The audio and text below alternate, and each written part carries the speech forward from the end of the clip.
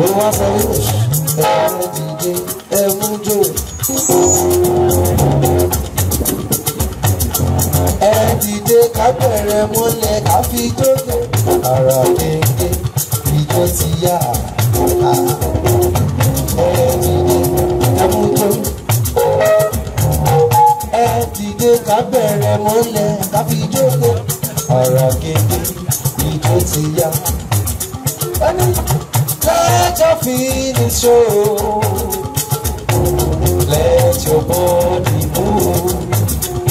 Bàbá mi ní ọlọ́lá tí mo bá lọ, èèyàn pàtàkì tí ń bẹ láwùjọ. Let your and the mood is alright, because this music is so nice, and the mood is alright. Let us dance, let us dance, let us dance to the music. Let us dance, let us dance, let us dance to the music. It's so nice.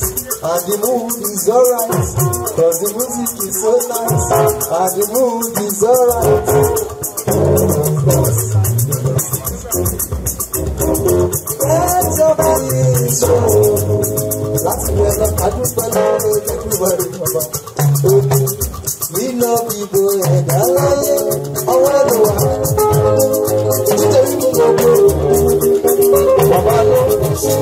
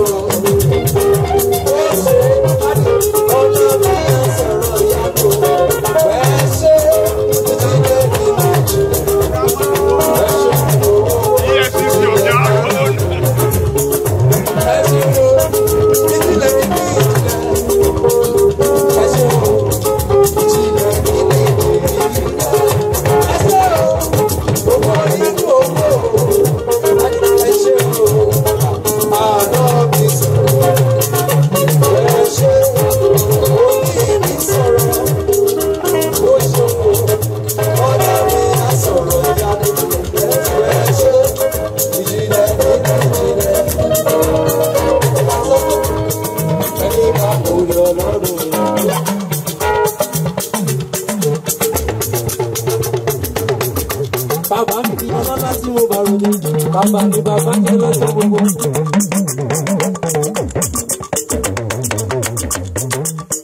Ẹni bá mọ̀ ní ọdún wa o, ṣọ́kùnrin ló mọ̀ ní ọdún wa o, ṣọ́kùnrin ló mọ̀ ní ọdún wa o, ẹni bá mọ̀ ní ọdún wa o.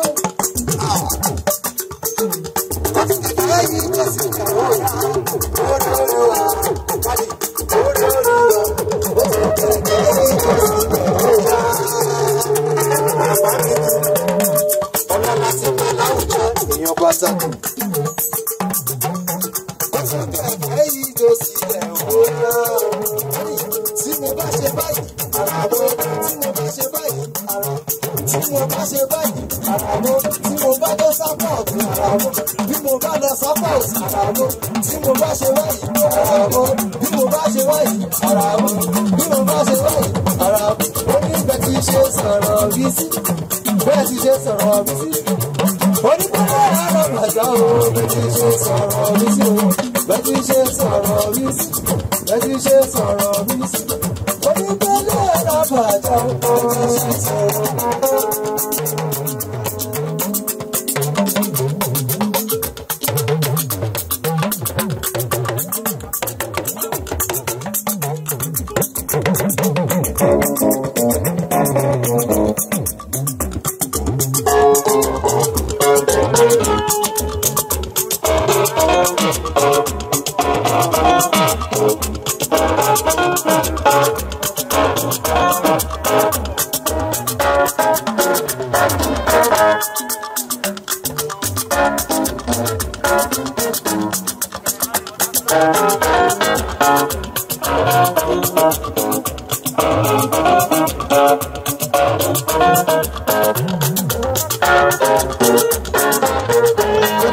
appreciation.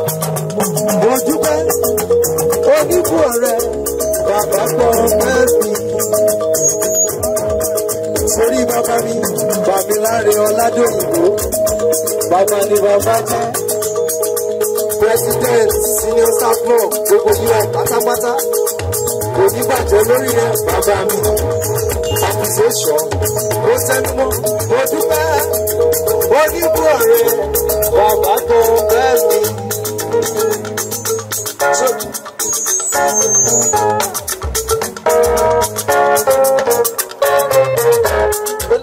Ẹni bá ń ràrò jinlẹ̀ ló lè mọ̀ pẹ́dá èmi yóò gbé ọ̀gá owó dúró.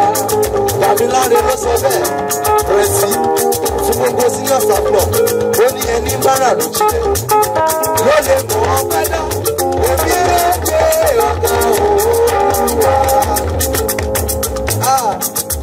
Bí ènìyàn kọ́ lọ́lọ́run mi rí o.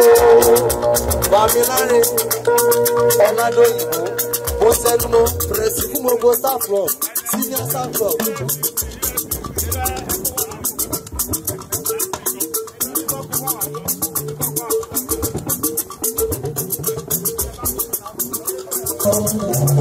Ọba tó ṣoore fún mi ṣoore fún ọ tó ṣoore lójú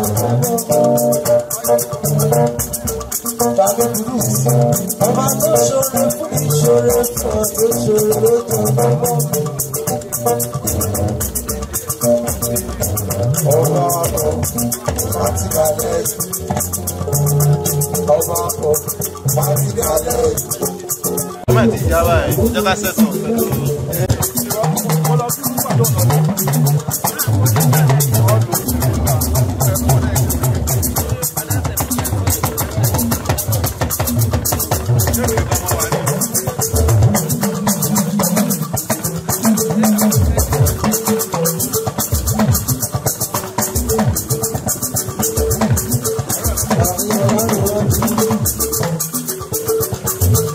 Olorunyomi wọ́n ti ti kò ní tọ̀wọ̀ lọ́rùn. Bàbá olùrọ̀bù, ewé ńlá, wọ́n fi tọ̀wọ̀tọ̀wọ̀ dárúkọ ọ̀gá mi.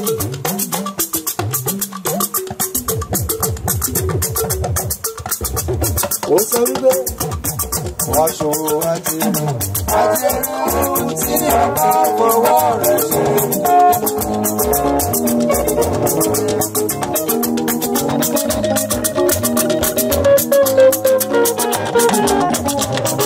Bàbí kí wọ́n délé-délé, bàbí olùrọ́pò, bàbí kùdùs, bàbí Ògúnsọ̀yàn ó bẹ́ ní ìkàlẹ̀, bàbá tó tọ́jú ọmọ lójoojúmọ́ nígbà gbogbo ẹ̀, wọ́n fi tọwọ́tọwọ́ dárúkọ bàbá. Gbogbo mi ní bàbá tí àwọn ọ̀rẹ́ bàbá mi lẹ́nu. Ògúnsọ̀yà. Àwọn tí bá mi ọwọ́ ajé, àwọn tí bá mi ẹjọ́sẹ̀, àwọn tí bá mi dọ́kọ̀ dáadáa o. Àbáṣà ló jà fún ọ. Mr. Ayọ̀kú. Mr. Wọ́nìlà. Mr. Adéjúbẹ̀. Bàbá tó kọ́ mo mọ́ra ní o.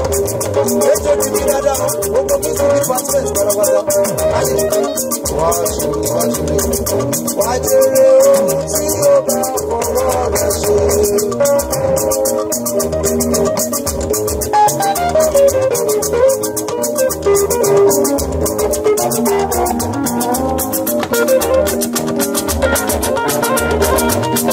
Ṣàṣà ìdáwọ̀ ló lè ṣàfihàn àdúrà yẹn. Ṣàṣà ìdáwọ̀ ló lè ṣàfihàn àdúrà yẹn.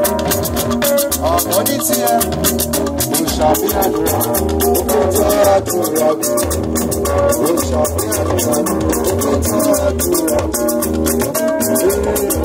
Ọmọ ọlọ́jọ́ jẹ́ òkú máa jalẹ̀. Wàá jèrè ohun tí ó máa fọwọ́ rẹ̀ ṣe. Wàá jèrè.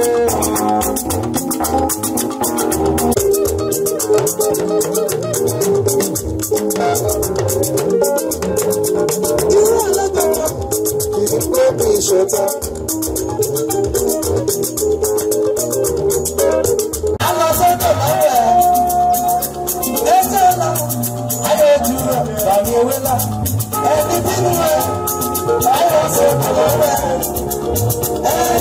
lọ ayé ju ẹ̀jẹ̀. Ilé náà ní mo ti bọ̀rọ̀ mi lé ọlọ́wọ́ ìjùmọ̀ rẹ̀. Mo ti bọ̀rọ̀ mi lé ọlọ́wọ́ ìjùmọ̀ rẹ̀. Inú àdìgbà wọ̀nyí. Ṣíjú ẹnu rẹ̀ wọ̀ mí. Ilé ayé mi bá mi ṣe. Bàmíwélá, handsome daddy, handsome man. Bàmíwélá tí ò pariwo rárá. Aṣèwọ́rẹ́ jayé. Ọlọ́lá tí fẹ́ láwùjọ èèyàn pàtàkì ṣùgbọ́n mo máa pè rẹ̀.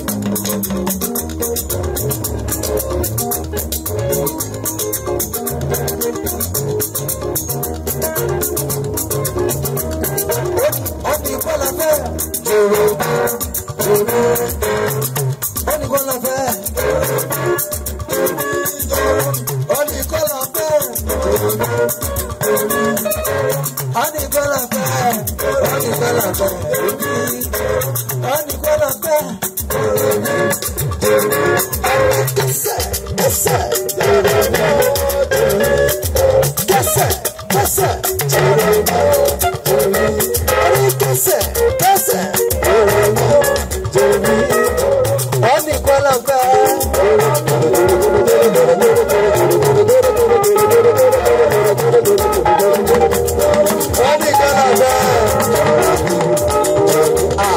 Bàbá bó ṣe ń gbẹ́sẹ̀ ìjó àṣẹ bàbá ṣì yọ wọ́n ti wọ́n náà bẹ́ẹ̀.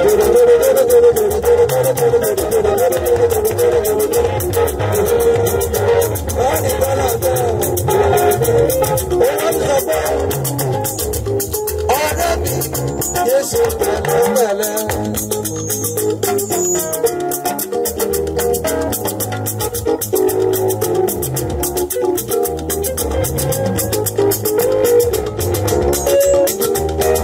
Màmá ló sọ bẹ́ẹ̀. Ọ̀rẹ́ mi yóò ṣe pẹ̀lẹ́pẹ̀lẹ́. Dáàdì ó ní báyé bá fẹ́.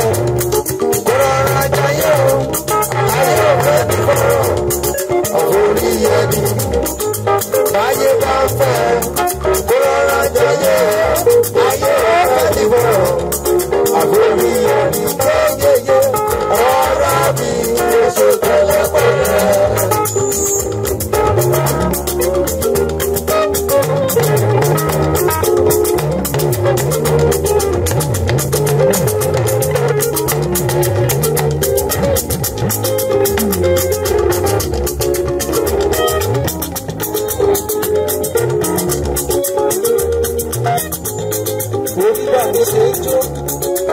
Ó wá sọ pé màá jó ní tèmi o, màá ṣọpẹ́. Àríwá. Màá jó ní tèmi o, màá ṣọpẹ́.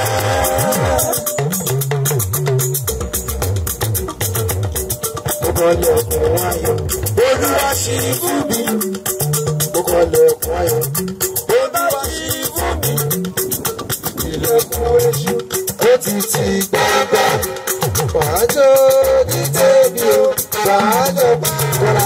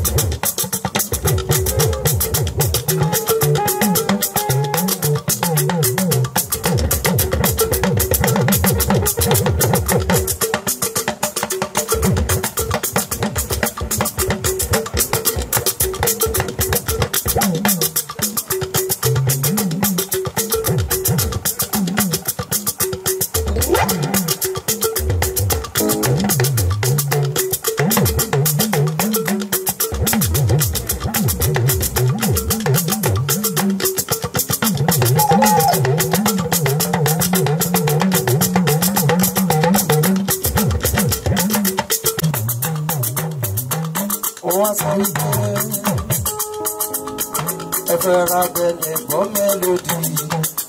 Miliki express para peketo.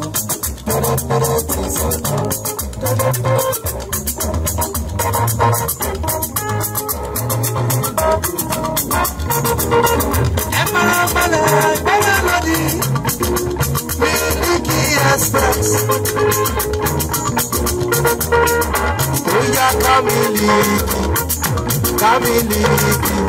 kasimajo. Oya kamiliki, kasimajo. Adéhùn àti mo bọ́ rí mi ṣe, orí mi máa jáde adéhùn wá.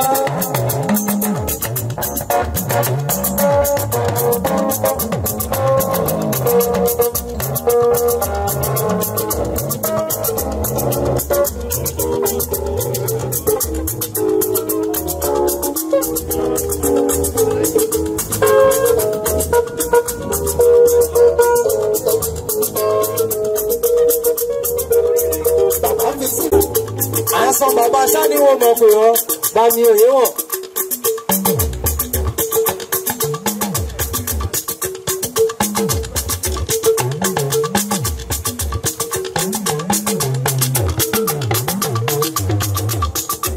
Bàbá òye wọn.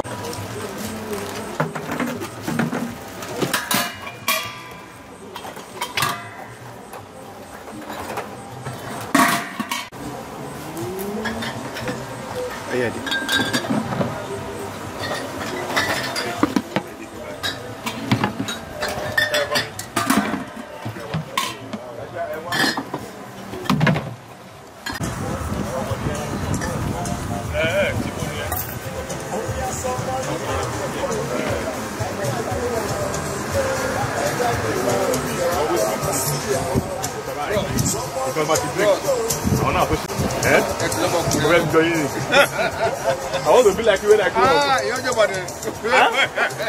Lórí ilé wa. Àárọ̀ ọmọkùnrin lóyè.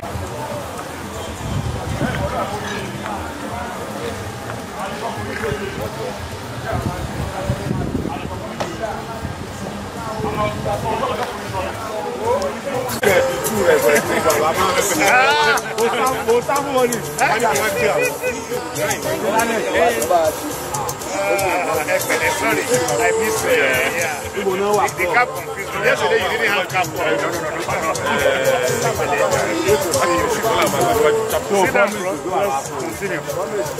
Baba? How are you, madam?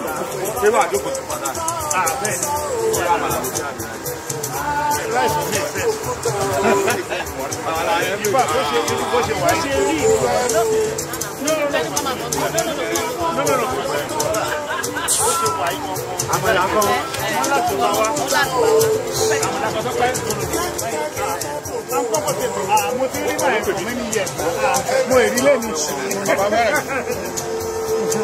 Where are you now? You are the church too. Wale.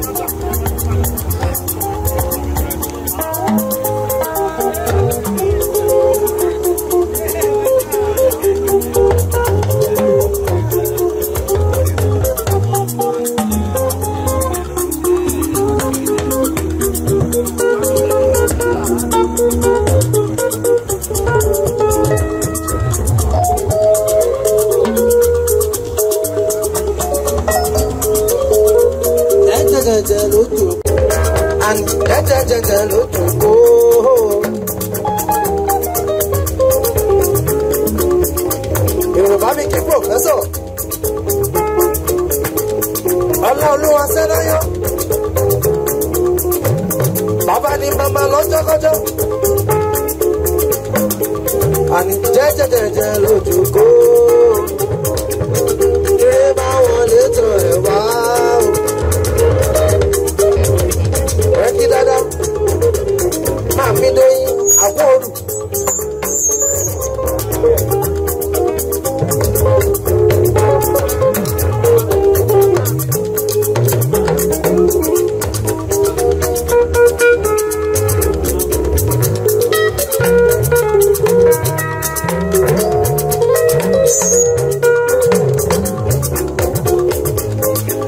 Màmá dáadáa, màmá mi lóyún àwòrán.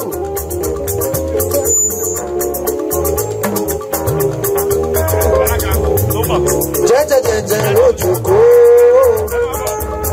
lórí bá wọn létò ìwá o.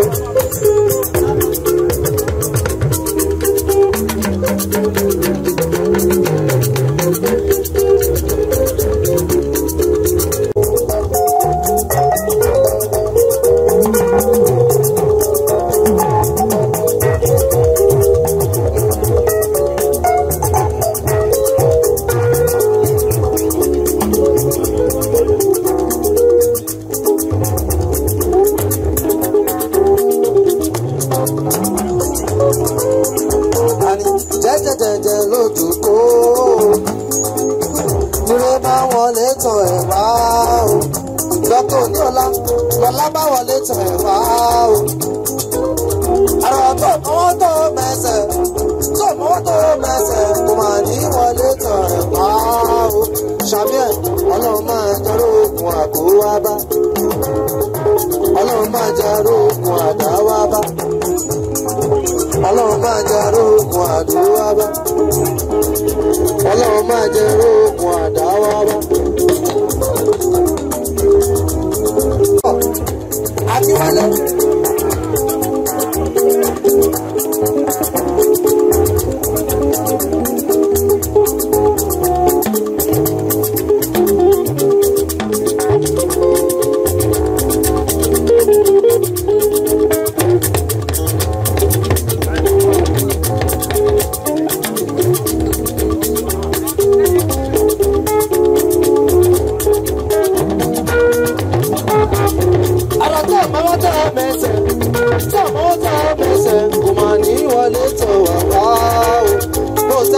Ọlọ́run máa jẹ́rọ ogun àkówá bá. Ọlọ́run máa jẹ́rọ ogun àdáwá bá. Ọlọ́run máa jẹ́rọ ogun àkówá bá. Ọlọ́run máa jẹ́rọ ogun àsáwá bá.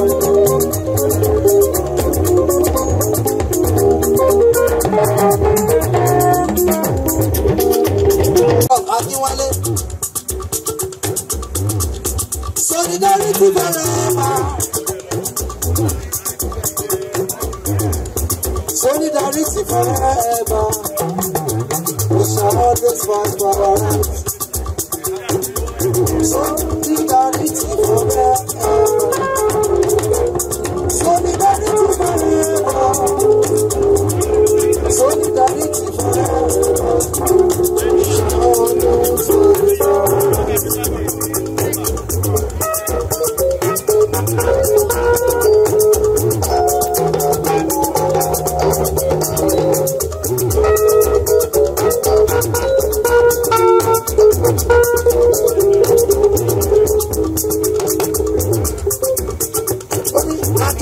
kúrò lára.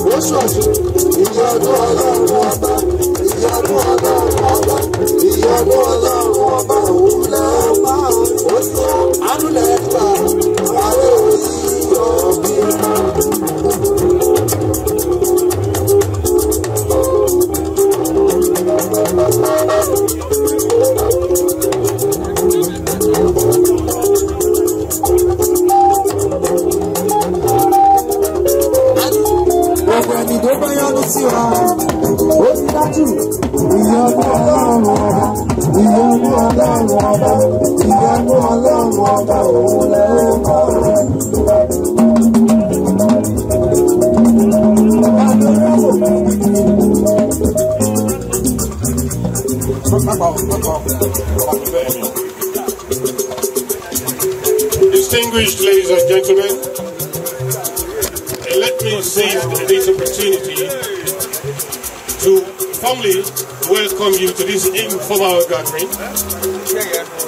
We have friends and family that have gathered to celebrate one of their own. I'm sure you all know why we are here. I need not reiterate it, but just for the record, this is an evening with Sola and Olorunyomi. It's an evening to celebrate his attainment of the position of a professor in his academic career. This happened last year, but for one reason or the other, we have not been able to assemble ourselves to do this needed celebration. It's not a night of much talk, especially not from me. The talks will be done by you when you come to give testimonies in form of tributes to the celebrants. I welcome you all, family, members of ASU, from all contiguous units to the University of Ibadan, and members of ASU here in the University of Ibadan, friends from far and wide, from Abuja, from Lagos, you are welcome. The celebrant of the day is joining us in a few minutes. He is already. striving towards excellence. Meantime, I absolutely love the music you are hearing. The band dishing it out is the Attitude. And of course, you may not want to end up like some of our celebrity friends who had to be taken to court for mutilating the naira. That should still not stop you from appreciating the band. They have a small tray here where you can drop your offerings if you are so moved. So, ladies and gentlemen, enjoy the night. The next time I come here will be the time when I'm coming to invite you to give your tributes. Please, let's have fun.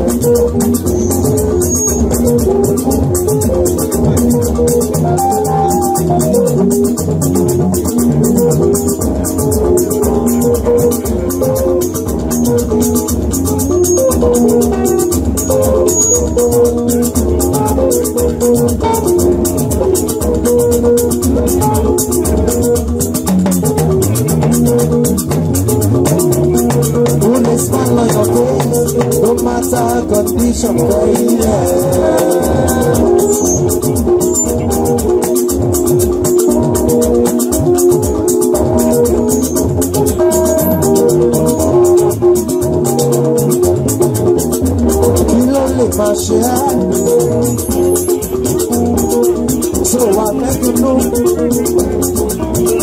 I wait to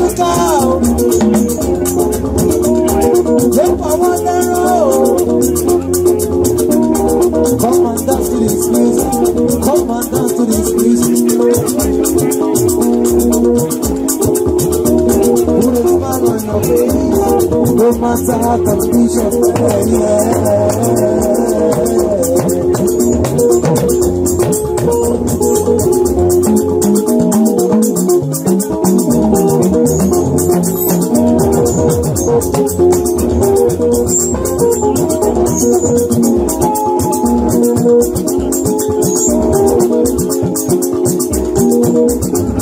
Put a smile on your face, no matter condition.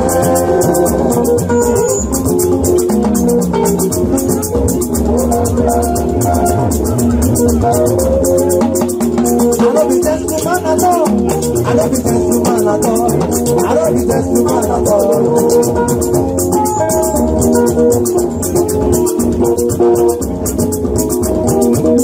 I don't be just woman at all. I don't be just woman at all. I don't be just woman at all. I be a man original. I don't be just woman at all. If you call a woman, African woman don't go free. She go say, I will let you.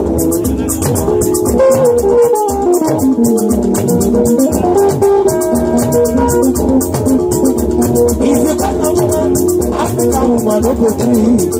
She go say, I will let you.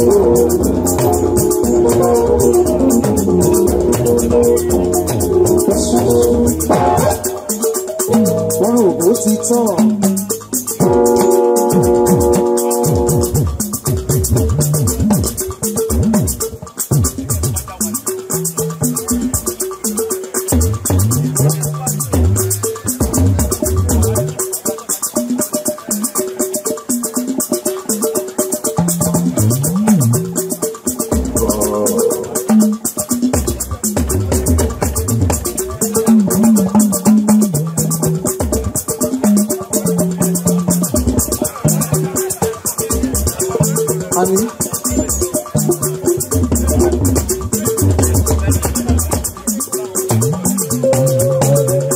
Wọ́n rò ó ti tán.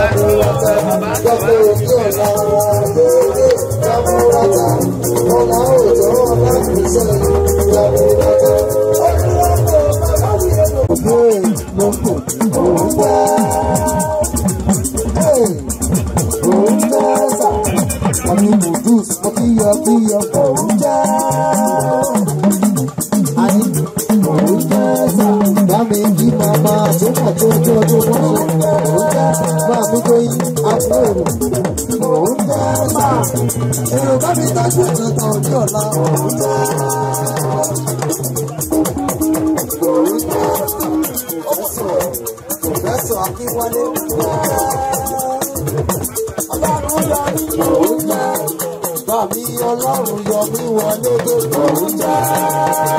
Pòfẹ́sọ̀ òwúrọ̀ nítorí sí ọlọ́run yìí ní kọ́ òwúrọ̀. Òwúrọ̀ sà bàmí òkú sọ̀yà ń kọ́ òwúrọ̀.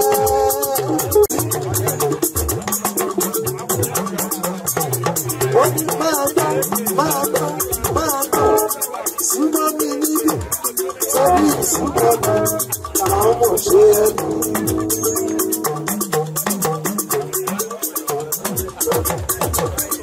Lọ́tọ̀ bí sí ọlákùnrin máa gbọ́ súnmọ́ mi níbi sọ́bí ìsúnmọ́ mi àwọn ọmọ ṣe é lù. Tọmọdé tàgbà wọ́n mọ ìyẹn nílé wọ́n tún mọ ìyẹn lóde. Ìwà ìrẹ̀lẹ̀ èyí tó mọ̀ láyé tó mọ̀ ẹ́. Orí owó tó kẹ́rẹ́ lọ́nà ọ̀tàlá tó fi ń sọ̀sọ́kúsọ ìwé sọ́mọ àwọn olóye. Ẹni ló fi sí ẹ aláìkò ní tẹ́gbẹ́. Bàbí olóbò ẹni bá wò ṣẹ́jú akọ̀rẹ́ ló pẹ́ lẹ́sìn lónìí.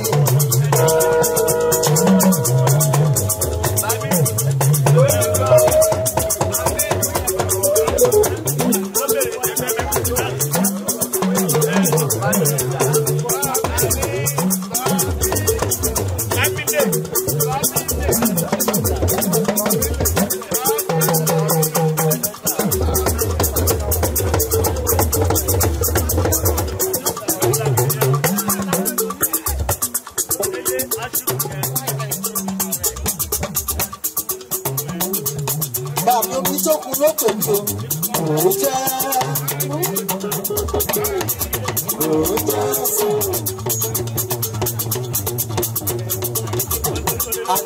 ẹni bá wò sójú akọ̀ ẹ yóò pẹ́ létí orí.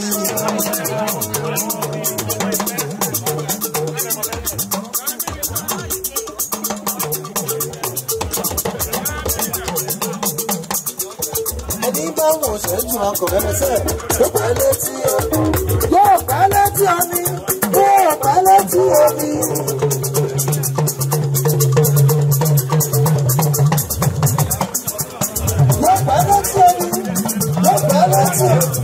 ẹni báwo ṣe ń tu àtọ̀ yóò fẹ́ tó àti dúró mú mi kankan ìyá nínú àti bẹ̀rẹ̀ mú mi kankan ìyá nínú.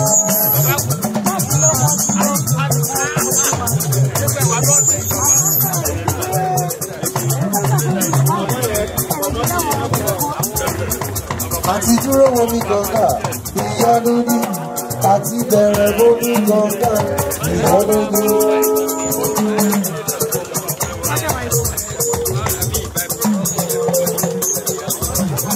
ló wá sọ pé òní dúró ní ẹ̀ṣọ́ òkèrèkèrè.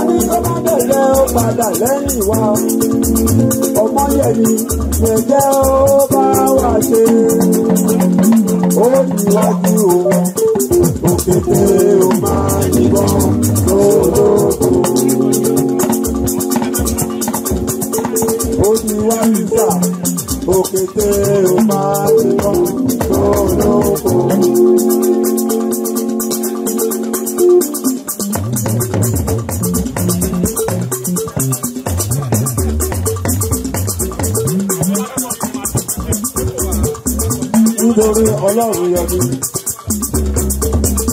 Dada àwúrú wàrà, àwúrú yalẹ̀ yájú oko.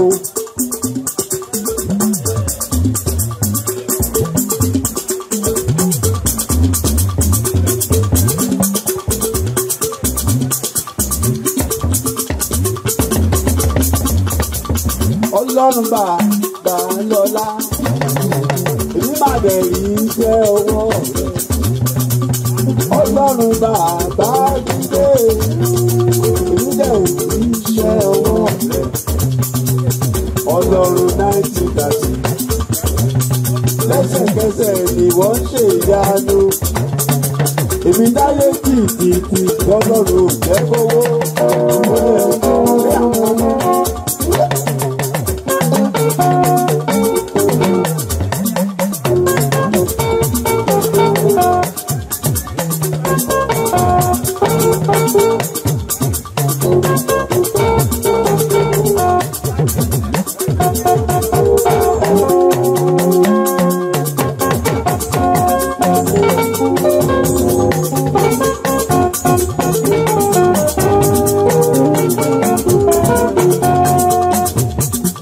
Ọlọ́run bàbá lọ́lá,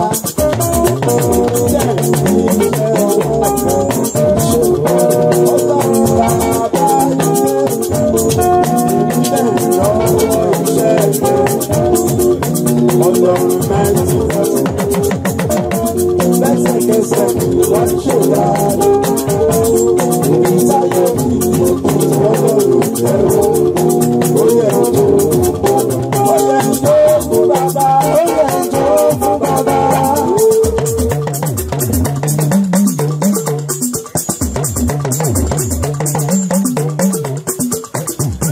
Olorunyomi, ọ̀rẹ́ tí ò sí ní ọ̀rọ̀ ni ò sọ.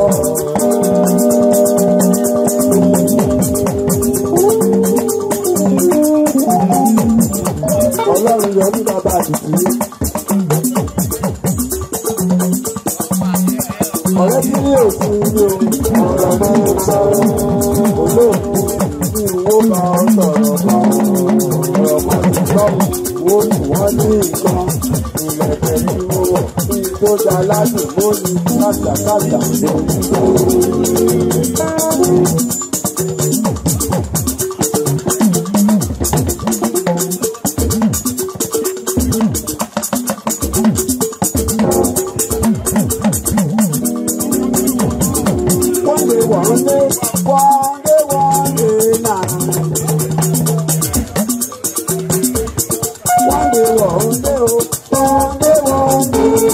I met a little pretty girl.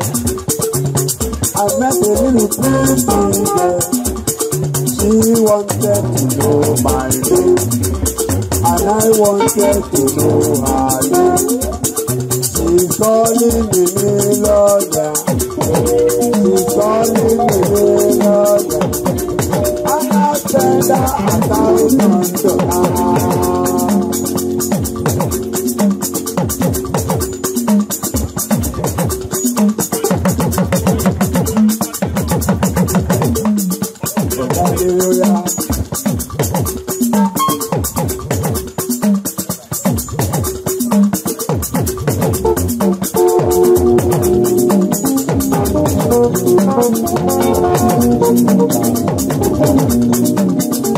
Ọ̀gá mi ni mo ń tẹ́lú mọ́ bàbá tó sọ̀rọ̀ àdé. Ire níwájú ire lẹ́yìn ire ní tèmi lò.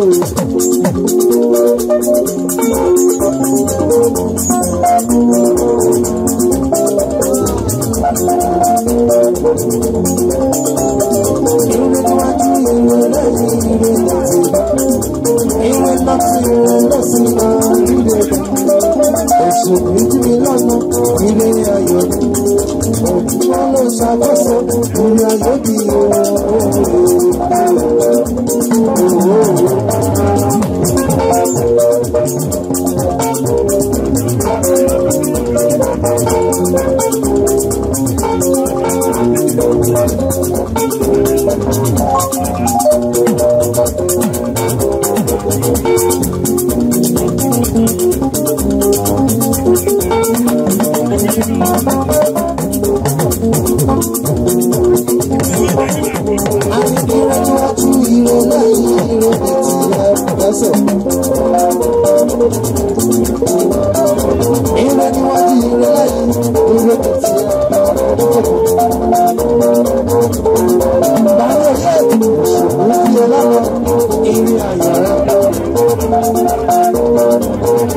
kúkú sábà òṣùwọ̀n ní ẹlọ́rọ̀ lórí ayọ̀ rẹ̀.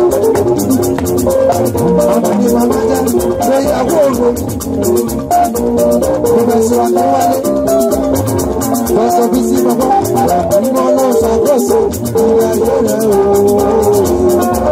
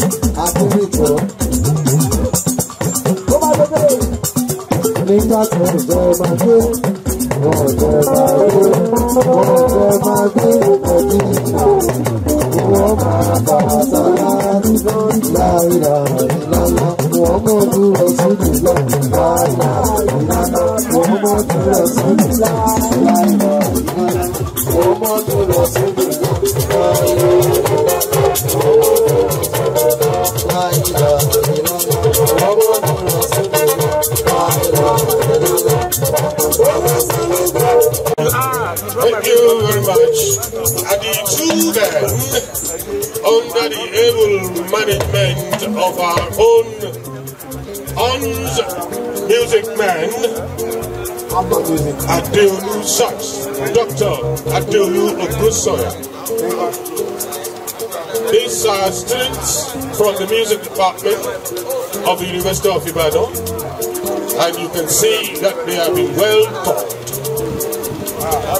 Fantastic music from them so far. This is a point where I'm going to call on one or two people to give 2-minute tribute to the person we are celebrating today. I have nobody in mind particularly, but if you are interested, I'm going to take 5 tributes now. Like I said, tonight is a night of music, dance, food, drink, and tributes. So if there's anybody here who would like to say 1 or 2 things about the celebrants of today, they should please indicate. Now is the moment for tributes. If you can all hear me, who is going to bear the card? Who is going to be the first to go? The floor is open for tributes. Who has anything to say?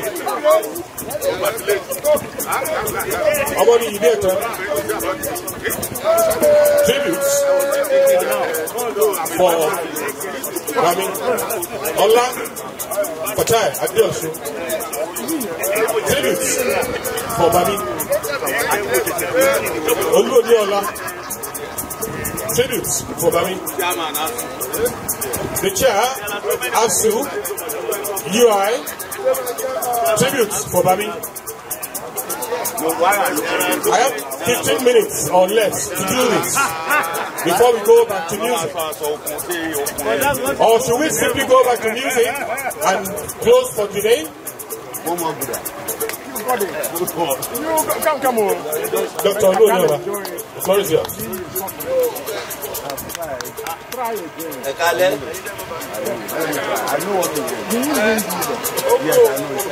Sola Elbeza.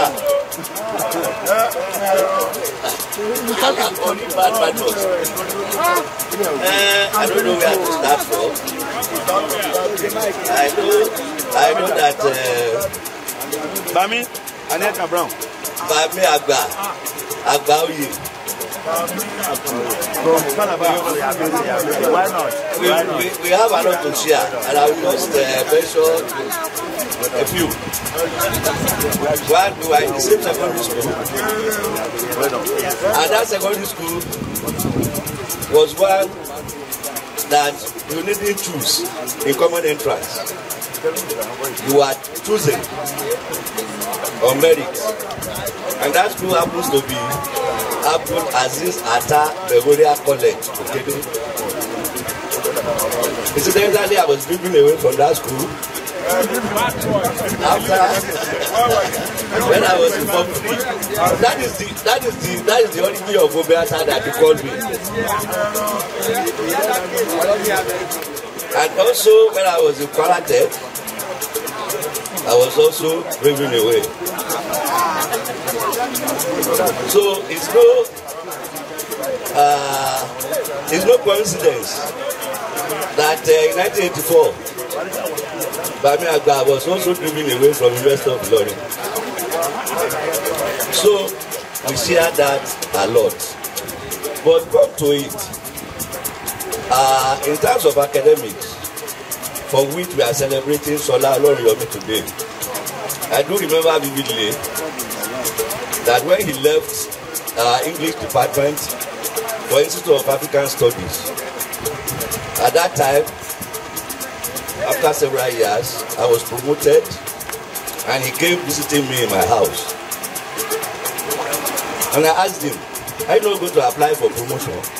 He said, promotion? So we're just working. He kept working. Not for promotion, but for humanity. I was the one who persuaded him to put his papers together. And we started searching for papers, for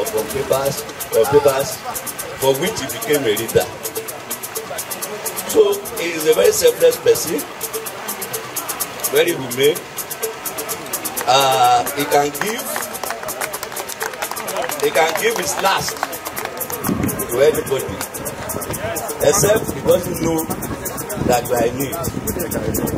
If you say beside him that you are lacking something, he will just come to you and say, this is the Mulungu. Mulungu. Baba Mulungu. Of blessed memory is our Egbon, who also attended AMCU and known to most of us here. The late Professor Kayode Omolawo. Omolawo shared something with me one day. He said he was teaching in Faculty of Education, and Sola came around and said, excuse me. Then he said, this is Sola. So he left the class and went to him. When he got to him, he just said, Mulungu, and gave him. When he came to the staff club, he said, this man gave me 20,000 naira. What is it for? I said, what did he say? He said, Mulungu. I said, the money is for you. He said, how did you know that I don't have money? I said, were you sitting together yesterday night? He said, yes. That's who Sola is. I don't want to take time. I can continue to talk about Sola Olorunyomi. He is my brother. He protects me a lot. And all that. Let me share one other simple event. He was in Jaja, courtesy of Larry Oladoyibo, admission officer. Jaja admission officer. He also admitted me on a number of occasions there. So he was there and called me and said, you know what I think? That I'm resident in Jaja. I said, what happened? He said, you know the usual attack. I said, okay, I'm coming. So I got there. And Sola will talk, he will not be too straightforward in talking. So I just heard about money and all that. I had 20,000 in my pocket. So I gave him 10,000. He laughed. I said, see, this is my brother, he's giving me money. By the time I left the place, he said that my wife should make akamu for him, which he loves so much. So as I was going home from Jaja to Sankore, by the time I got to Sotabelu area, I saw an alert. It was a 100,000 naira that he sent to me. Yes, so that's my own Mulungu. So now I can continue to talk and talk. The issue is that the chair is well earned. You worked for it, and you stayed for it. It's been a tortuous journey for you. I know you are in Nicaragua after you left Fela. In Nicaragua after you left the University of Ibadan and all that. And I started work here in 1990. In 1991, he was here as an undergraduate. Because when he was driven away from University of Ibadan, he was in the final year, 100 level there. In 1984. Yes. So he came back as an undergraduate here. He was running a diploma at OAU, another diploma at Unilag. He used to have what do you call it? All these cabs. So he would leave the place, come to UI, from UI, go to Ife. That's not just all. Let me talk a bit about journalism. I do know that he was involved in uprooting Abacha. Yes. His elder brother, the quintessential Olorunyomi, who used to be in the news. The magazine they call the news. And then when the news was banned, then it started Temple. And only a few of us knew knew about Temple there. Because see Temple. It will come from Lagos around this time and deliver after going to Okebad. Deliver that Sola. We carry the news from Lagos. We carry Temple from Lagos. Bring in the night to Ibadan. I used to be the distributor in UI of Temple. He will hand over Temple to me. He will still go to Ife. From Ife, he will go as far as Benin. He was the one doing it. And I remember that when Adesokola started this magazine, this Wednesday magazine, I've forgotten the name now. If anybody remembers. Monitor. Yes. Himself and High Priest were there. Incidentally, they were also using Monitor to distribute Temple. And I know why he left the place. Because they were they actually were writing things that were against what the founder really wanted. Now, I want to say that Sola, you deserve this honor even more than this. And I pray that the chair you have taken, that you so merit, that you will continue to do for humanity even more than what you have done. I know also there is a unionist, but I don't want to talk about unionism because my chairman is here, and some of our very high ASU members are here. They will talk about that aspect. And okay, let me not say that. Somebody else will say it, but let me hint at it. Sola will come on stage and want to deliver a lecture, and he will put a laptop in front of him or a paper. You'll be surprised that there will be nothing in it, and he will be talking as if he's reading. I discovered this when we went for NEC at LASU, and then he gave a report as a resource person in charge of students. When he gave the report, I was sitting directly with Professor Dejiomole, and they said to me, "Look at your brother. There is nothing in that laptop, he's always touching."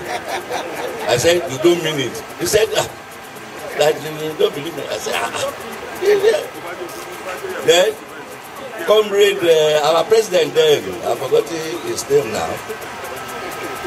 Now, after he delivered he gave the report and all that, the president now said, "This is a very beautiful report, comrade Sola Olorunyomi. Please, we will want to have a copy of this for documentation."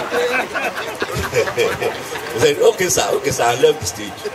When we were going for breakfast, I saw him typing on the computer. Then he told me, he's just writing the report now. I pray for you, sir. Lágbára Olódùmarè, wàá ṣe rere.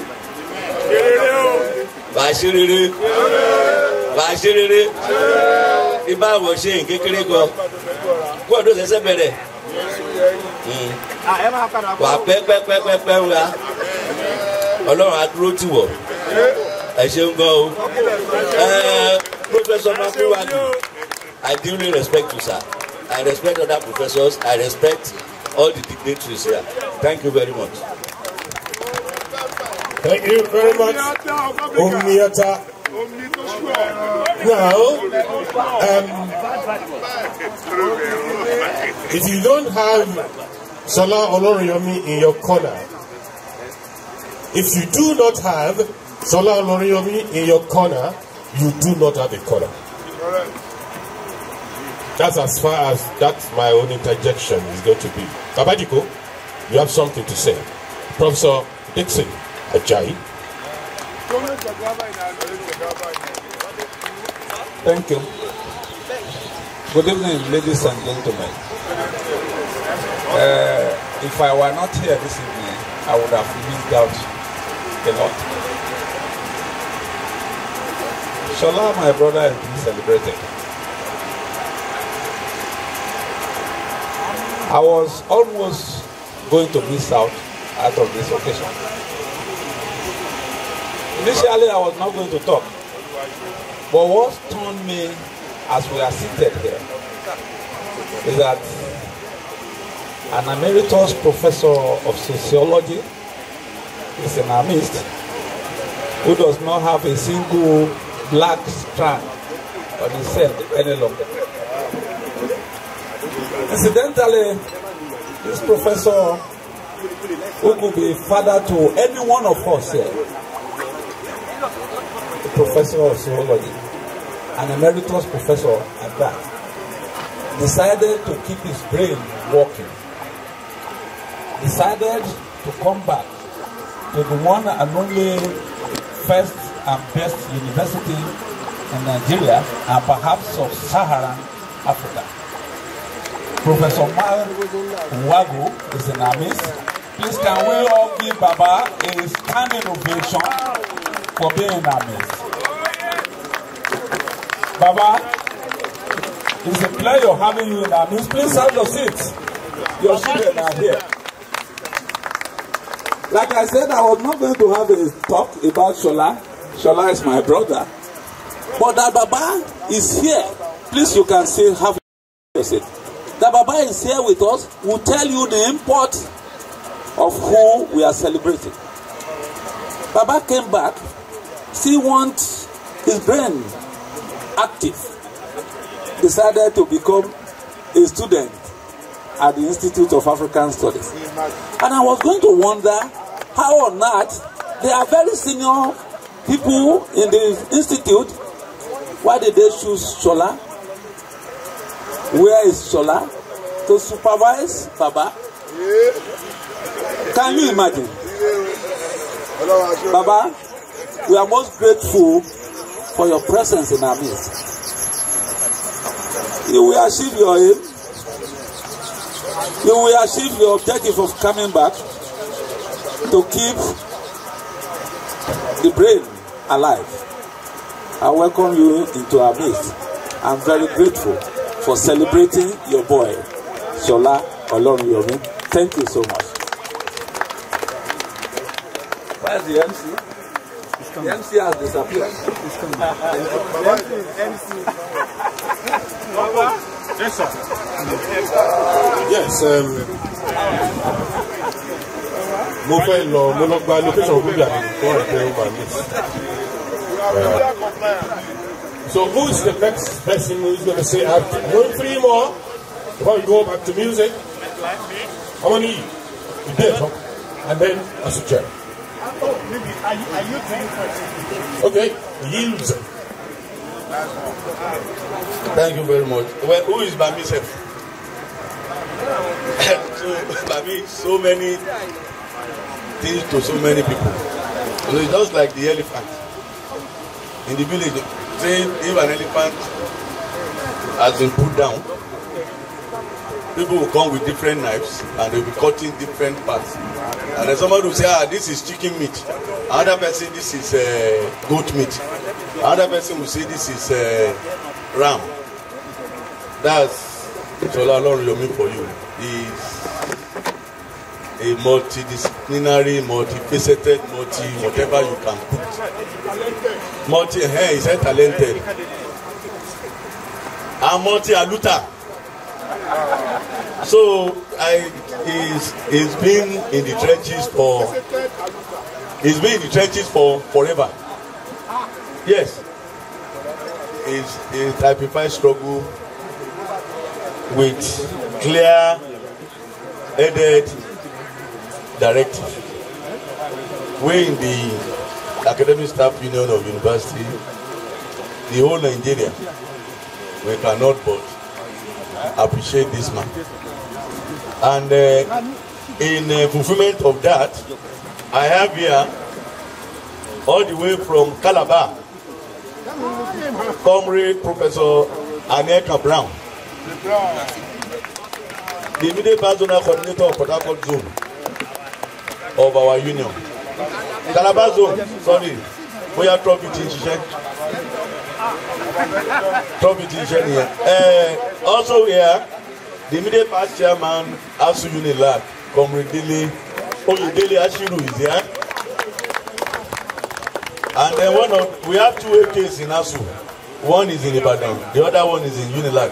The chairman of ASU Unilag, AK-47, Professor Adebayo, the chairman is there. And then we have if it were in the Gaga, they will say Methuselah chief. A Methuselah chairman is there. Chairman before of ASU UNAB. Professor Biodun Badmos is here. And the last but definitely not the least is a veteran of repute. You can call him Elijah, you can call him Elijah. He's a professor of aerospace physics, whatever that means. Professor Elijah Oyeyemi from Unilag. So that's to tell you the kind of person we are here to spend the evening with. But to say a little about him, because time is well spent, I will call on Dr. Dele Ashiru. So please come forward and speak 2 minutes about this man.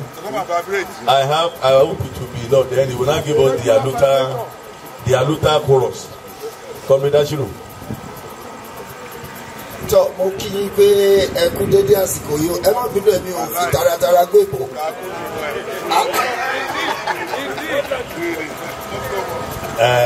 Thank you very much. Good evening. Maybe before Dele speaks, let me take occasion to say that I read about him, the Laureate matter, and the rest of them. So the first day I went in contact with him, physical contact with him, was during the NDC hosted by University of Abuja 2012. And honestly speaking, approaching him, I was a little scared, having known the kind of person Sola was. He came a very simple looking fellow, very soft, and he spoke softly. And I had the honor of being assisted by the current Dean Faculty of Arts, University of Oyo, Joe Uche. So it was Joe Uche that narrowed the social space, and I got to begin to really like him. He has also taught me that while growing up, you can be war-headed, but when you grow old, the war-headedness remains, but the tactical approach will be different.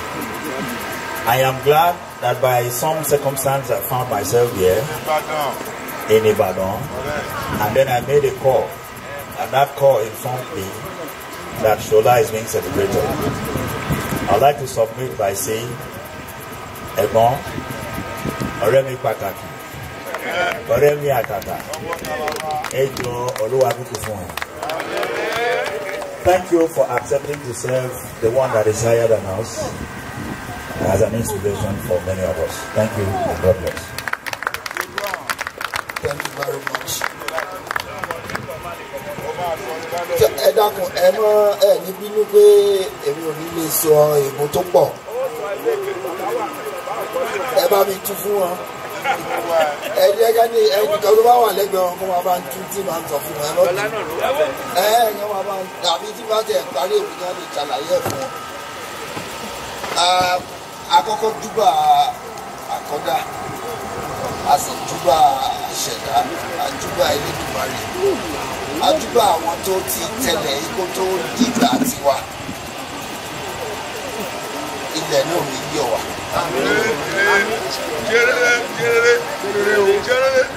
Bó tiẹ̀ jẹ́ pé mo fẹ́ sọ̀rọ̀ púpọ̀ lálẹ́ yìí, ṣùgbọ́n gbà míì àyè ọ̀rọ̀ máa ń wà kì í sí àsìkò, ìgbà míì àsìkò a sì máa wà tí ò sọ̀rọ̀, ṣùgbọ́n lálẹ́ yìí gbólóhùn méjì péré náà ni. Nígbà tí àwa ò fi mọ ẹni tí à ń ṣe ayẹyẹ fún lónìí, ọmọ kékeré ni wọ́n gbà náà, ṣùgbọ́n a máa ń wò wọ́n lókè pé irú àwọn ẹ̀dá wo lọ́lọ́run dá sáyé yìí tí wàhálà rọ̀ lọ́rùn, bá mi wàhálà rọ̀ lọ́rùn débi kà sí gan. Ṣùgbọ́n nínú ìfà wàhálà náà, tẹ bá tún désàlẹ̀ òdodo lẹ máa bá ń bẹ̀.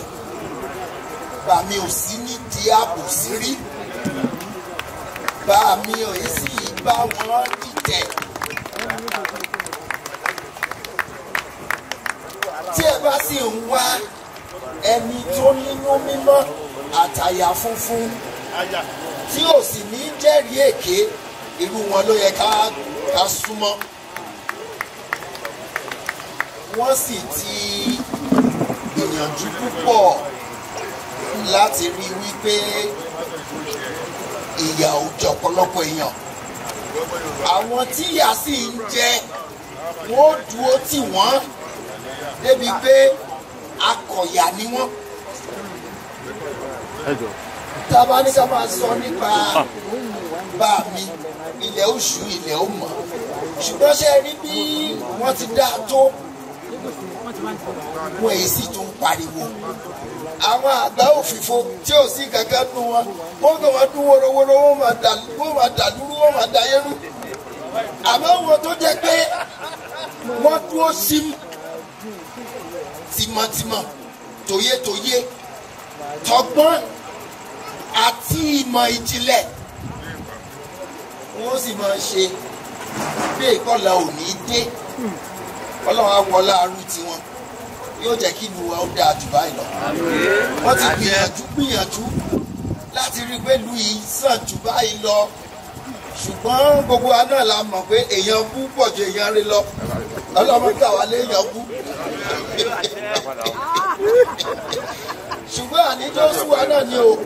A wò ọlá ayẹyẹ tá à ń ṣe fún wọn lálẹ́ yìí.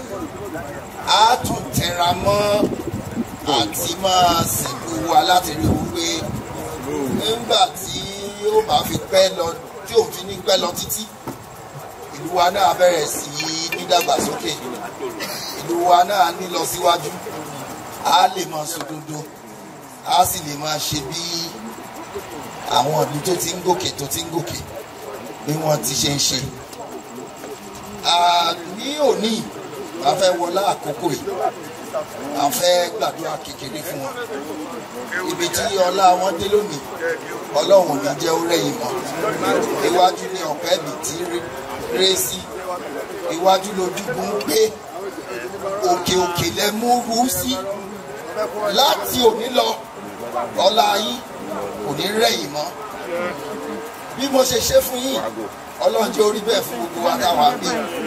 Ó bẹ̀rẹ̀ látòrí mi àti gbogbo wa náà tá ń bá aláyọ̀yọ̀ ohun ayọ̀ ìtànlé oníkálukú wa, àdélébáre, àrìnàkórè, àfòyà ibi.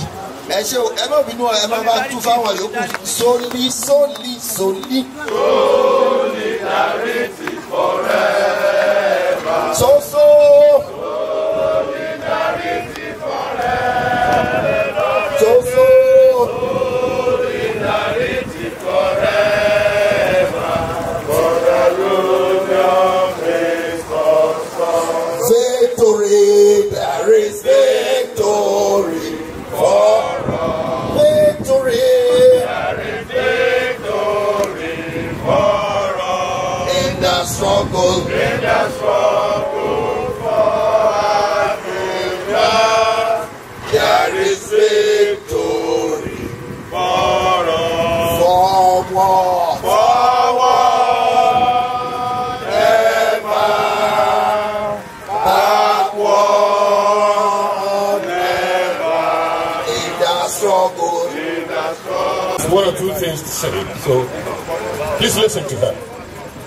Solidarity. Thank you very much.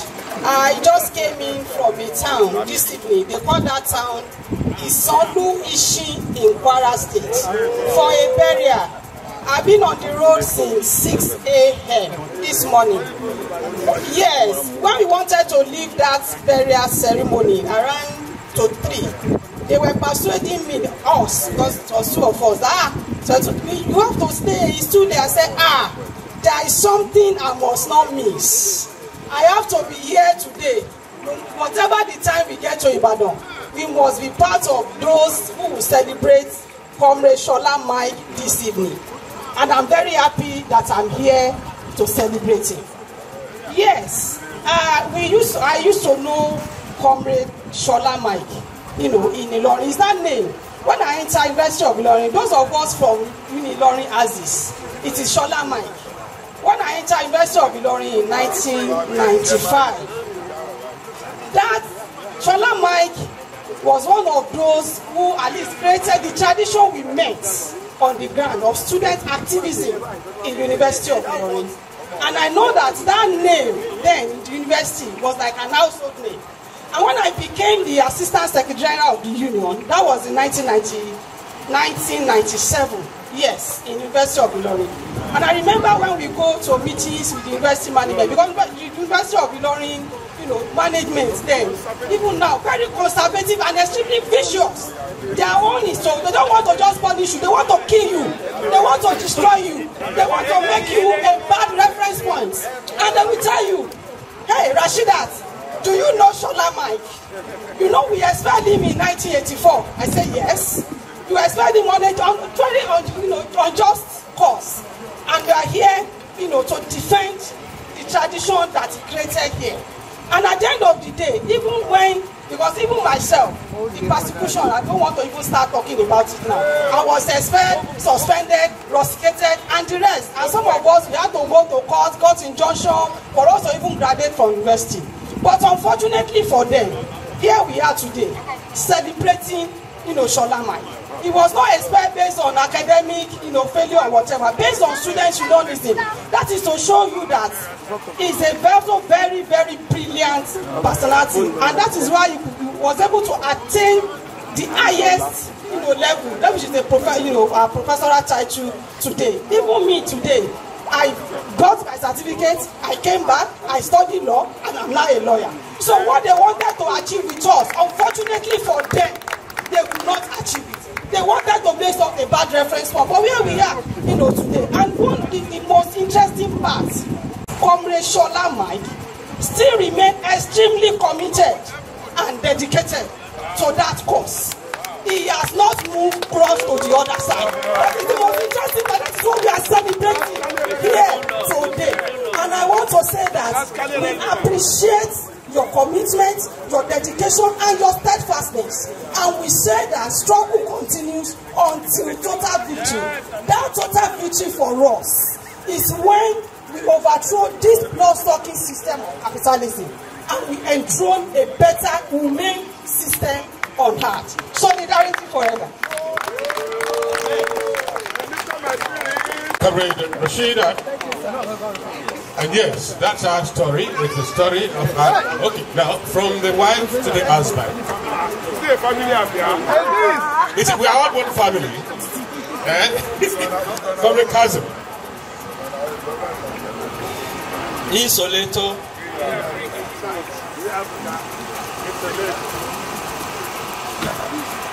I remember the first time I heard of the name.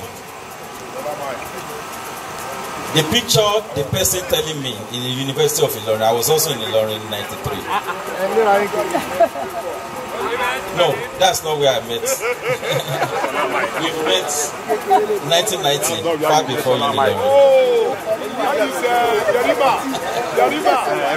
The picture they gave us that time was a very giant man.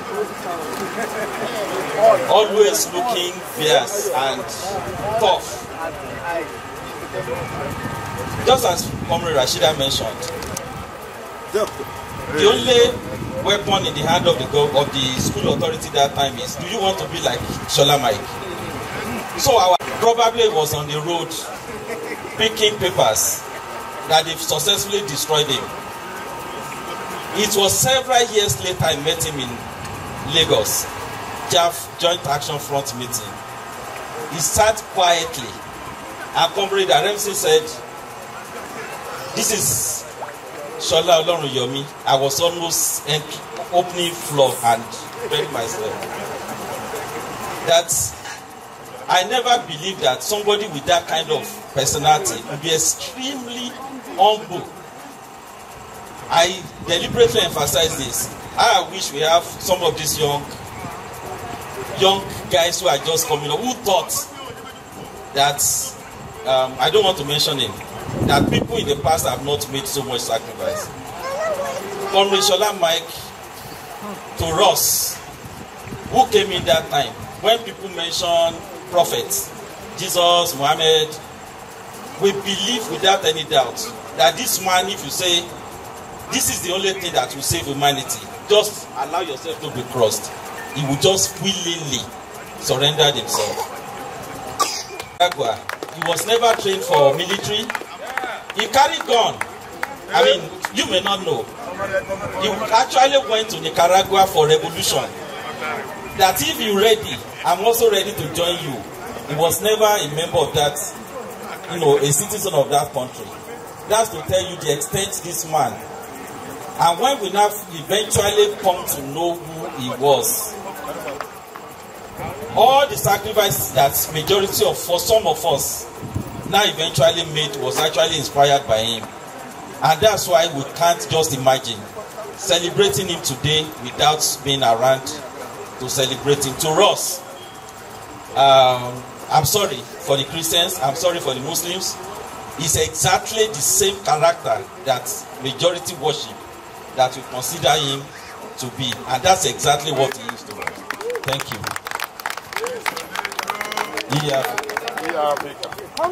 Thank you very much, comrade. Struggle of legend continues. Solidarity! Solidarity! Good evening, everybody. Yes, thank you so much. It will be a disservice to us if we are not here tonight. And I'm happy that comrades, Rasida equally said it, that everything I had to be here. And we thank God we are here. In life, you meet someone somewhere for a purpose. I came to University of Ibadan, and I thank God. We were trained as comrades. Everything that we are today, not by accident. We have seen some people as our role model. During the time when UI was UI. No, let's be serious now. I'm talking about student unionism. Yes. There was serious crisis. Management was on our neck. Just to kill us, forget about it. Then one morning, everybody epistle. Who wrote epistle? So we saw it there. Thank God today, Professor Olorunyomi. That was what destroyed the management then. Because everybody was reading it and what is this? What is wrong with Olorunyomi? What is this? What is this? Not like that. And we too try to get the epistle. We read it and we met it. You see in life, nothing can change my destiny, nothing can change it. Professor Olorunyomi today, because at that time that we are talking about now, it became the responsibility of my own generation of student leaders to implement the charter. And so I'm happy to be here today to celebrate with a mentor, a brother, a kinsman. I'm also, the reason why I was a bit reluctant to speak was because my other brother, Dr. Olorunyomi, had already spoken, and I felt that it's not necessary. But I also felt that there's a need for me to justify the flight ticket from Abuja to here, since I'm not resident in Ibadan. And to just say this to all of us. Yesterday when I arrived, I went straight to the senior staff club to meet Professor Mark. We had a conversation. I took so many things from there. But one of the things I took from Professor Wagu's interlocution with me is the word, we do not know how to be happy.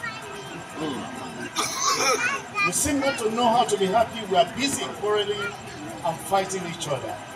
And we leave the major issues. I picked that from so many other things that I learned from our conversation. How does this resonate with the life of our brother, Professor Olorunyomi? life is for others. If there is anything that totalizes the essence of Professor Olorunyomi, it is the fact that he believes that life should be lived for other persons. And so, anyone who desires happiness, if you want to know the true meaning of happiness, you have to begin to live your life for other people. He is a professor today, giving us the possibility that it's possible for people like us to be professional at some point. And that's why I said I'm just a particle of his inspiration. When I was thrown out at University of Ibadan with about 45 others, I remember the registrar telling me that I won't even have the first degree.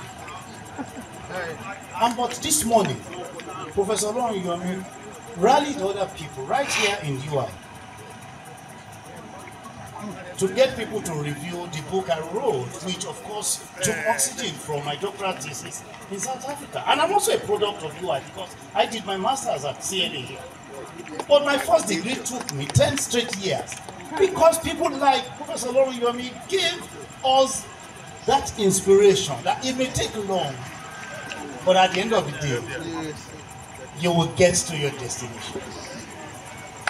It was one writer, one American writer who said, every gold man reaches provides a new starting point, and the sum of all man's days is just the beginning. For us, this night we toast to my brother and kinsman, and my inspirer, my enabler, my mentor, Professor Olorunyomi, because we know that this is just the beginning. Thank you very sincerely for listening to me. Thank you. Good evening, everybody.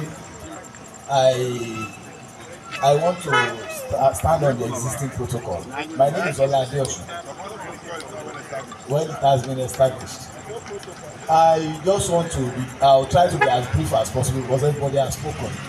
And at a point I felt there is nothing for me to say, but I just have to say this.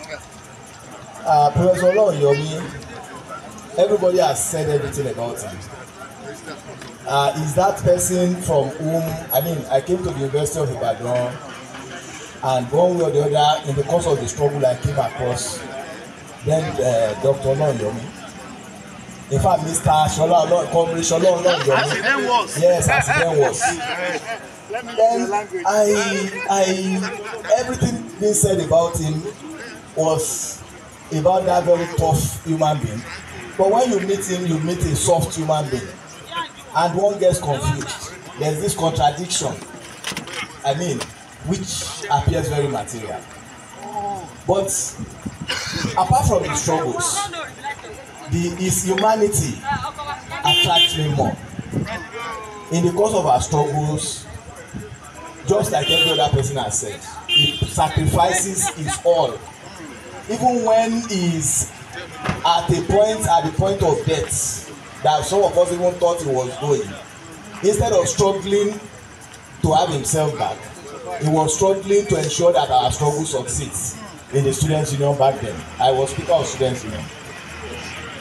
If I recall, he had a house then at Old Bodija. Then let me share his story. He had one jalopy like that. That jalopy had, that truck had some mechanical issue. He parked it in front of his house. Then it was, yes, with the bicycle at the back. Then the vehicle was there. One day somebody came around. I think the vehicle had a very minor fault. He left it there. Somebody was now complaining about the tire of his own car. That the tire of his car was bad. And the Comrade Olorunyomi said he should remove the tire of his own truck that he parked there. It was like a joke, and me, I thought he was joking. Before you know it, he got somebody to bring the jack, and they removed all the tires of his car and fixed it in the other person's car. And I was like, what sort of human being is this? And that was how that his truck remained there. And they were removing parts from it to fix other people's cars. And that was the end of that truck till today. So I was at the Draper Hall this morning when we were celebrating Dr. Dayton's scholarship. And once in a while, the attention went to Professor Olorunyomi because Dr. Dayton himself sees himself in the mold of the Olorunyomi. And at a point, I started pondering about the self-destructive nature of the Nigerian university system. The kind of system that did not benefit from the inaugural of somebody like Sheikh Moshoba. And the system that feels there's nothing wrong that Sheikh Moshoba did not do an inaugural. The system that consistently abuses power just to make some people feel good. So I think, in a way, for me, it's as though we are here tonight to celebrate the futility of wickedness, of evil, of people being morally wrong and celebrating it. Because we see a person that has gone through all the vicissitudes of this deliberate wickedness. And somebody who, each time this iniquity is visited upon him, he keeps telling the people who are visiting this iniquity, this thing is going to come back to visit you. And despite all odds, we are here this evening, gathered to celebrate Professor Sola Olorunyomi. It is a great victory. People have spoken about how he got where he is now. Some of us also knew about his escapades with Professor Gasilba, and he will come to people like us and say, see, what do you think? You can take this in this direction. I say, just get your PhD first. So that today we are celebrating Dr. Sola Olorunyomi. It's a great victory for us. It's a great victory for scholarship, because we have Nigeria is not short of PhDs. Nigeria is not short of professors. But what Nigeria is short of is intellectuals. Nigeria is not short of academics, but Nigeria is grossly short of intellectuals. So when we have occasions like this to celebrate an intellectual, it tells us that there is still hope. Because I remember the words of Professor Abdul Salam, the first non-Caucasian to get the Nobel Prize in Physics. He said it is individuals that change societies. Indeed. Groups may follow. They may instigate and inspire other people, but fundamentally, it is individuals that change society. So it is a victory for good today that we are celebrating Professor Sola Olorunyomi. Sola, may your days be long. Amen. Sola, may you continue to succeed. May you continue to confound those who have been abusing power, and those who your success will cause to rethink, and cause others to rethink, and cause systems to readjust, such that the Nigerian university system can achieve what it was established for. Congratulations.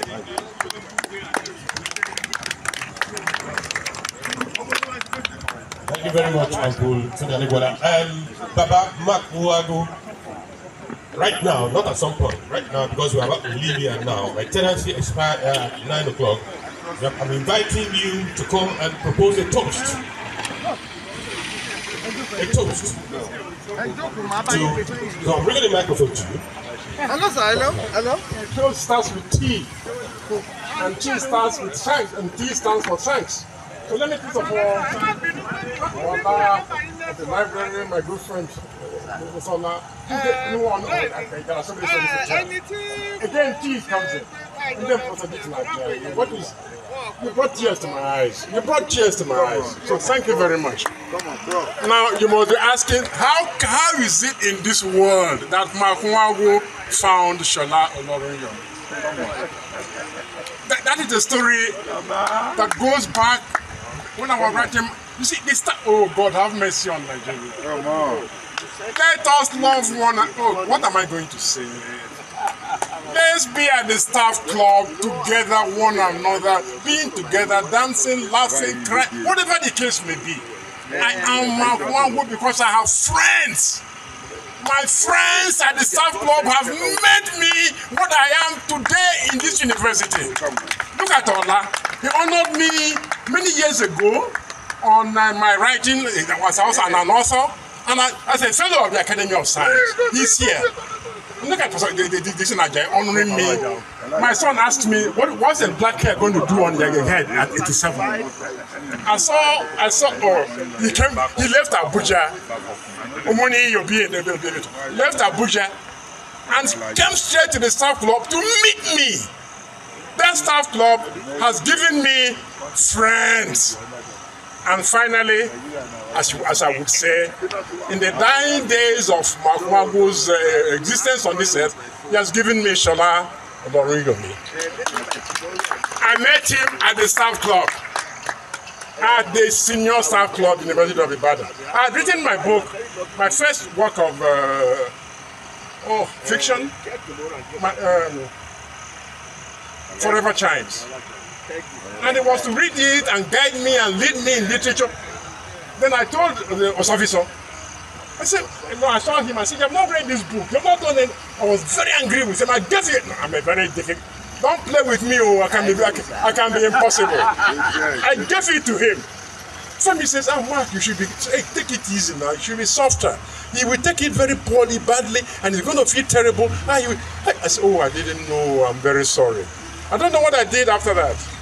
Maybe I expressed my sorrow or regret somehow. Next time around, I had a book, My Eyes Dance. And I didn't give it to him to read or anything like that. But I invited him to the presentation, and he came with his daughter. The daughter read a review of Chebe's Chi and Makunwagu's Chi. She wrote it down. He cannot find the script. Then I wrote the third book, I Am Kagara. The daughter wrote a review of I Am Kagara. It's in one of the papers. But that is the literary part of Makunwagu. My poems, they are there. They are there. But then, when my dear wife passed on in 2018, I wrote a new work of poetry for her. Time came upon me. I gave it to Sola. I said, please do a blog for me on this. Sola wrote on by hand. Prof, I will type it. I said, no, this is enough for me. We use that. He typed and sent to me later. That was 2019. Then I got to writing I wrote my Dreams Dance, my memoirs. It wasn't involved. That was 2022. So last year, this story must be, oh God, have mercy on me. Amen. It will be told somehow. I was with a friend. We go back a long time ago. We were talking. April 25, 2023. I was with him. Talking about in CBD. I said, I will do a book on this. Then I said, no, Mark, a book now. You just go and copy, read. Then I changed my mind. I said, no. I'll do a thesis on this. I said, okay, I'll support you. I said, okay, I'll go to Ibadan and I'll come up with a research project. I don't know anything without that frightening you. If you don't know anything, go and find out. I tell him, okay, I'll go to the University of Ibadan and I will take a look at the papers and I'll come back to you with a proposal. I think it's at that time that I came to Sola at the parking lot in front of UI Hotels. And I said, you will be my supervisor. I just told him, you will be my supervisor. Can you exactly? On May, then I arrived on May 16, May 17 last year. I registered for the PhD. I thought it was in anthropology. I didn't even know. I thought it was in anthropology. So I registered for anthropology. I found out it's culture and media. I said, oh, no, it's not just anthropology, it's culture and media. While they talk in the institute, while we had to present ourselves, etc., I did that, and then I became a student. Come on. Why is Sola? But nobody. I didn't. No, I'm not the one to say it. You said it in a post on Facebook. I must be the oldest student in Nigeria. Come on. PhD student. If I'm the oldest student, who is looking after me? You know, who is? See, all of you together, as you say, Sola is mentor, Sola is leader, Sola the motivator. So all of you together, personified in this, you want me to go? Personified in this Sola. You're all present in him and present in me. And he's taking me places. He has given me terms where we are going to do things. I am a fellow of that. Please, I'm the only Nigerian, absolutely, a fellow of the Nigerian Academy of Science, a fellow Association of Nigerian Authors. Nobody has these two distinctions. And now, he goes to be a student of Sola. Thank you very much. Oh, yeah. Thank you very much. The toast is okay. Please, we have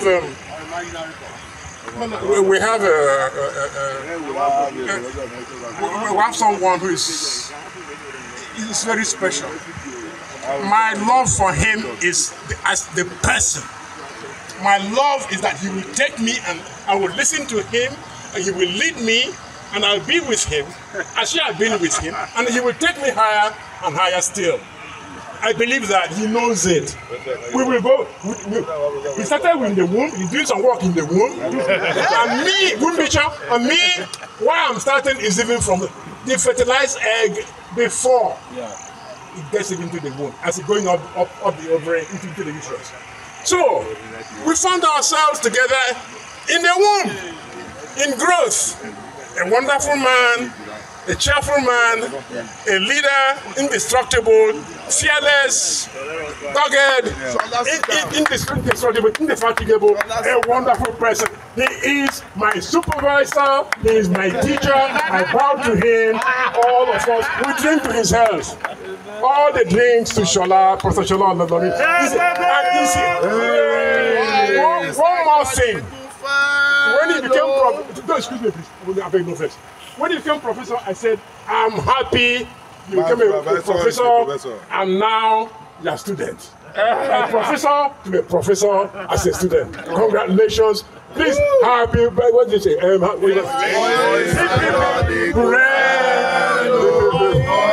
John, a good fellow, for he's a jolly good fellow.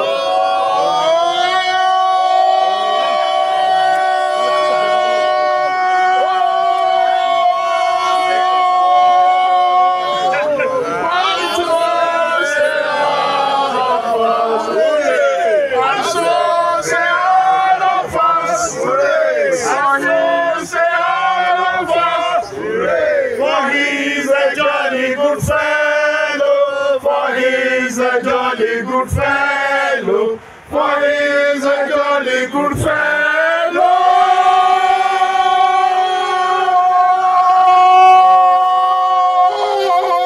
And so all of us, hip hip hip, hooray! Hip hip hip,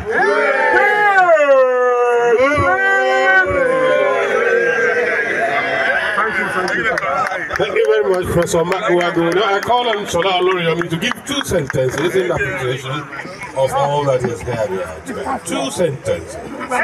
Please, Sola Olorunyomi.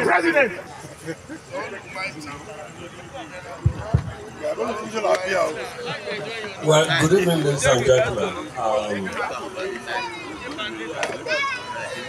I'm not sure there is any room for any long speeches anymore, other than to express profound gratitude to us all.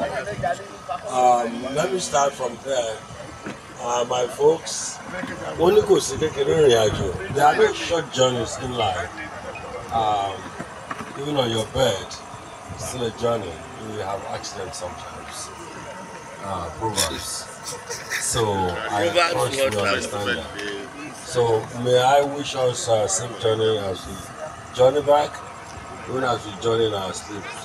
In our sleep tonight. Thank you so much. I noticed you were absent until I discovered that somehow they coded this so much that they forgot to inform me. Sorry about that, sir. Thank you so much, comrade. Something happened to Steve and his table. Steve just chose to be with in some kind of Australia. You are still part of this continent, sir. We are grateful. Say hello to your table and the next. Well, Ogdamola and the core of the land. Listen, rifled up everything, and I think appropriately the way he sent out, Baba. I think part of the significance of today is the fact that Professor Makiwago found the time, and joyfully so too, to be here with us. We can't be more grateful, sir. Oh my God, I thought I was a little crap there. Where the point is, you always find that little crowd, but it's dissipated. I don't want to say disappear. It's dissipated. Okay. Proverbs, they understand. They are too shy to be openly acknowledged. There's a terror theory table there. Yeah, and I don't want to belabor it between Professor Kudus and Debayo.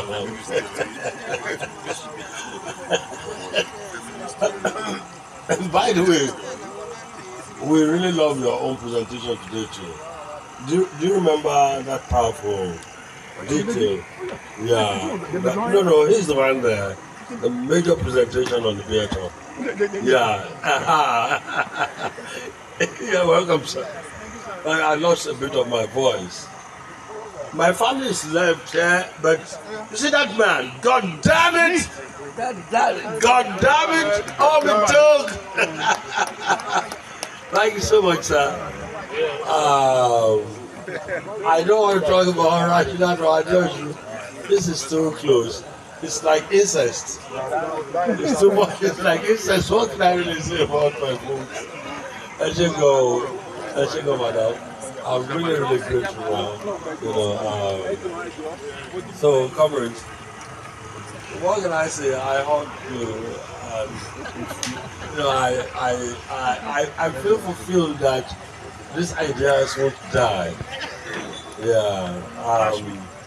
Humanity will move on and on. It may be slow. This will be kinder on us. This will be kinder. It's just the last table now. I come to my law. Let me say something. Just last thing on this Adibola man. You see, there are so many crazy Nigerians. There's so much was said about me. You know the same things that were said about me. We could have said it about Ashiru and said it about again and again, and it does only not normal. I mean, people are giving the pressure and saying it's about me, no. This I can't say it's not normal because about the first time I met this man, he just heard about me. You thought it was crazy. People are removing tires. The guy was going to England.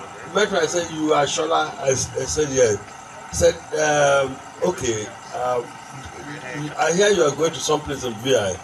Could you help me do this?" And do you know what was happening? He was buying a house. He gives it to it tells the family to hand the money to a near total stranger. And in fairness, I think the family came. So whatever happened, but I thought I was well dressed. but whatever they saw, maybe they called him. I said, yes, that's precisely that's him. And I tried like 40 million something, and I buy a house. It looked so big. I was like, wow, this big money. Okay, this is how big money is. I never seen that kind of big one. I read about it. It just looked like big and not too convenient. Because it was heavy having to ship these things around. That's the kind of person he also is, you know. So we thank you, Uncle. We think we should acknowledge you. My HOD music, wherever you are, and the entire family of music, we really appreciate you. Family of UMC, above all, before we leave.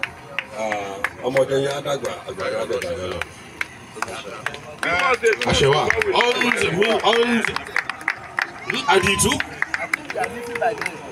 yes, we are leaving by 9. So this music is for you to down your beer, dance, take to the dance floor for another 10 minutes match, and then we clear your table and you go to your home. Ever lolly?